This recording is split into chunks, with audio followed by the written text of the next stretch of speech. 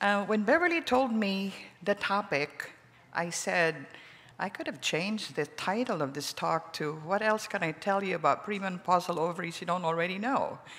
And I thought, okay, well, it's always fun to review what you know, and hopefully you can all come to a consensus that you agree on the same things. So, to begin, the ovary.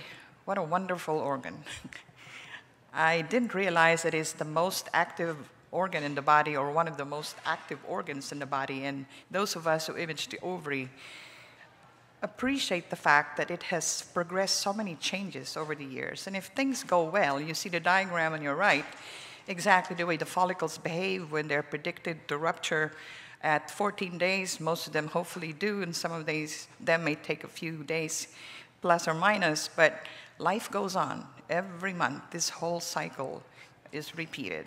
The ovary has a complex embryology and histology, and to look at the number of cells that make up the ovary, you can understand how the potential of each of those cells to form a tumor makes the ovary a big organ to monitor for possible tumors, malignancies, or benign tumors.